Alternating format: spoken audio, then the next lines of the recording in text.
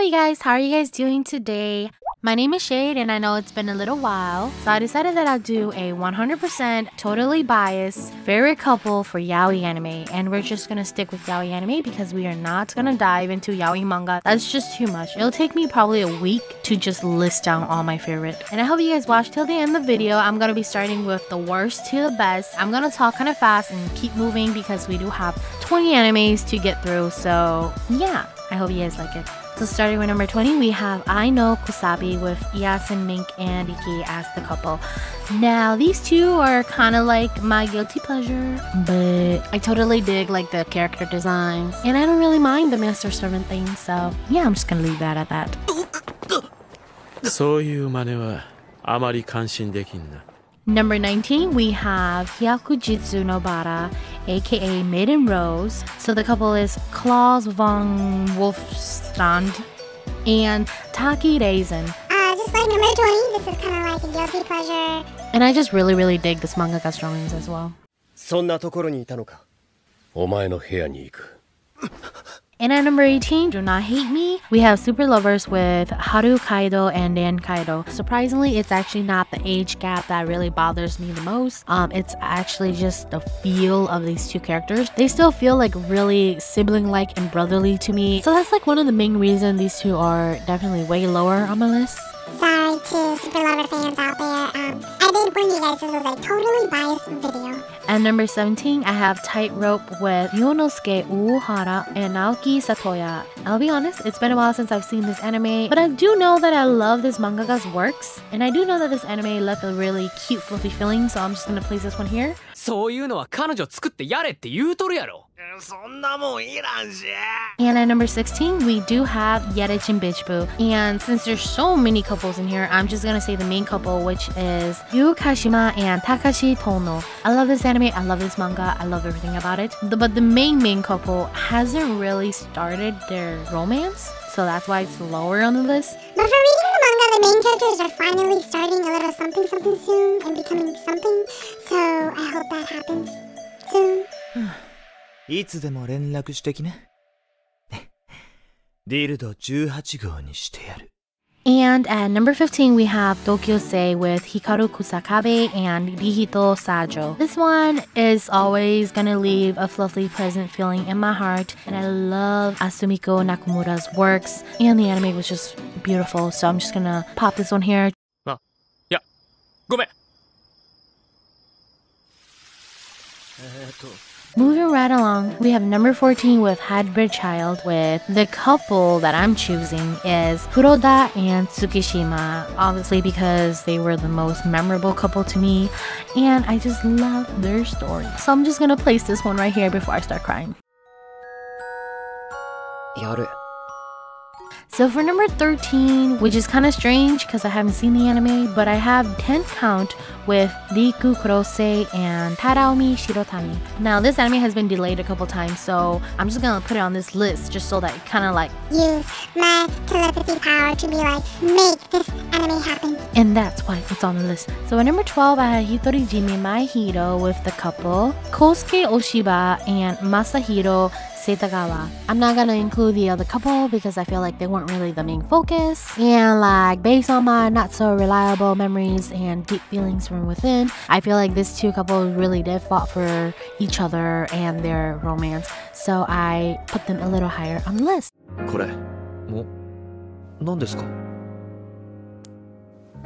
And at number 11, we have Hyperventilation with Seong-ho and Myung-yi.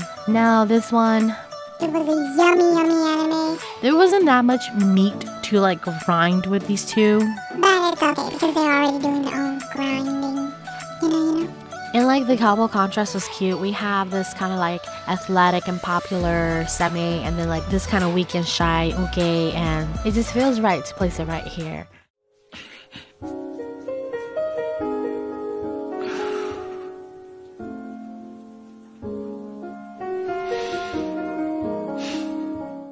So yes, let's move right on to the top 10 couples. We have number 10 with Sekaiichi, and it is Junta Azumaya and Takato Saijo.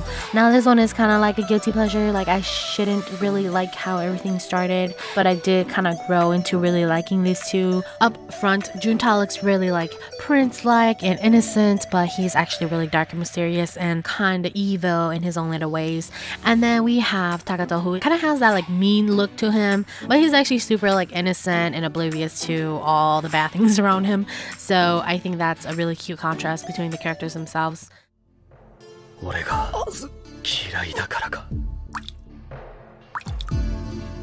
Standing at number 9, I have Given with Rizuka Uenoyama and Mafuyu Sato. These two are like my babies. I love them so much. They're so cute and so grown up, and I hope to watch them thrive as a couple. These two are a new couple, and their love is just starting to flourish even more, and we're finally gonna get to see how they are as boyfriends. What? やめて! 本当にやめて! お前ら本当付き合ってるってバレる内容あげんじゃねえぞ!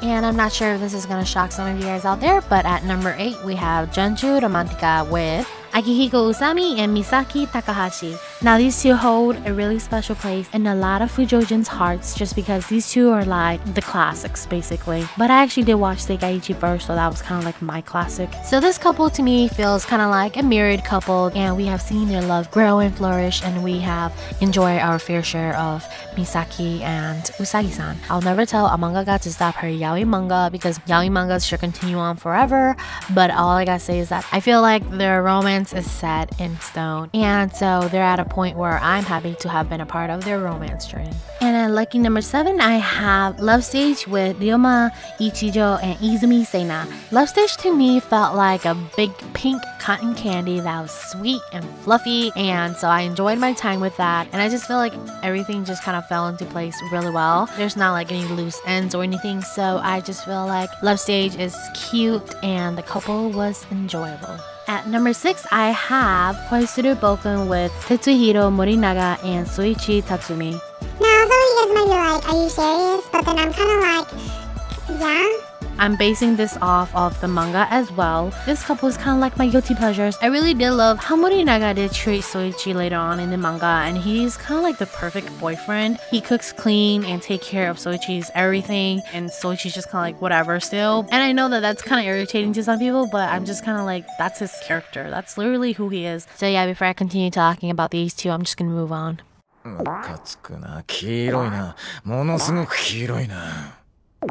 Now, standing at number 5, we have Kyojin Zoku no Hanayome, also known as the Titan's Bride, with Kaos Lao Baisa and Koichi Mizuki. And Kaos is such a hunk. Like, that's all I'm gonna say. Kyoji, I pray for you, man. I just feel so good reading this manga. Character design is like top-notch. To me, Koichi himself is a hunk of a man, but in front of Kaos, he just melts. And in contrast to number 5, number 4 is an older anime. It is Fuyu no Seimi with Toma Kusaka and Keiichiro Akizuki, and this one still hurts. Their romance was just like so short but so beautiful, tragic and painful, but then still like beautiful. So oddly enough, for hurting me this much deep inside to this day, I think this is the reason why I'm placing this one pretty high on my list, which actually surprised even me that I loved them more than I thought I did.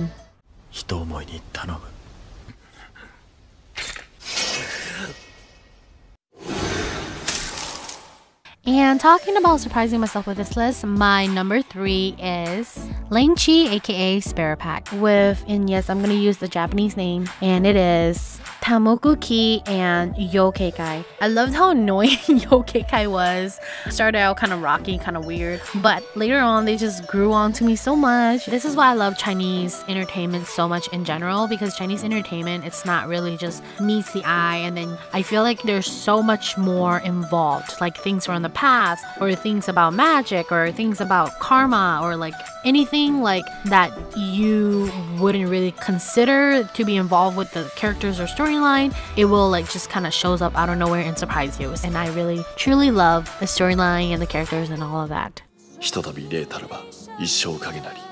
歴共に生き名根同じくす陰と陽を和合し万物を安らかにする。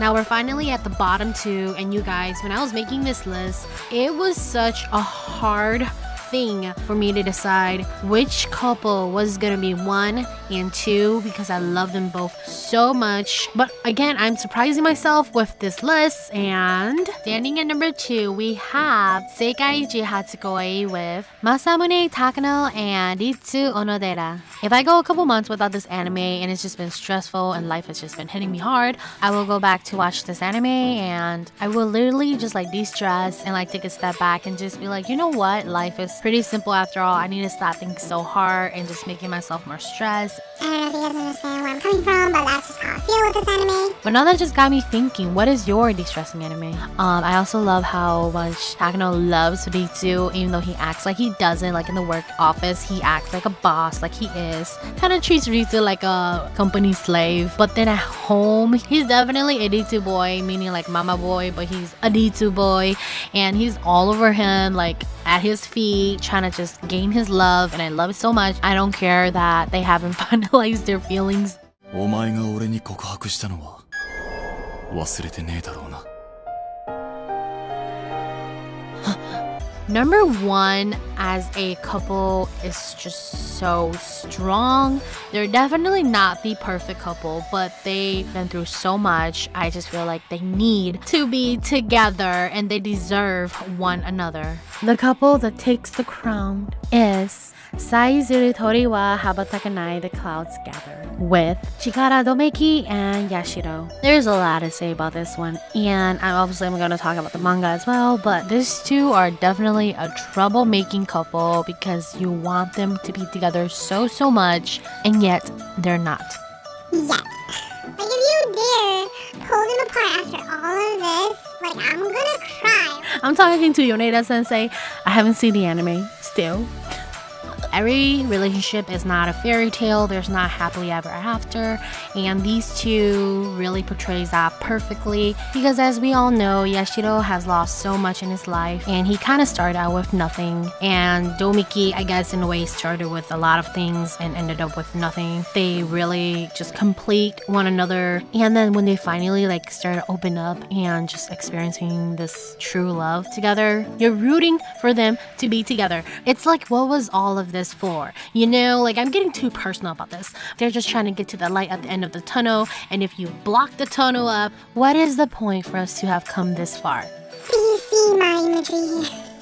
And trust me, I love a good tragedy, but these two, I'm just like, They will be together. They will be happy. This will not be a tragedy. and I just love Yashiro so much. He is so freaking sexy, and Domeki is just adorbs. And so yeah, these two are my favorite couple from Yaoi anime.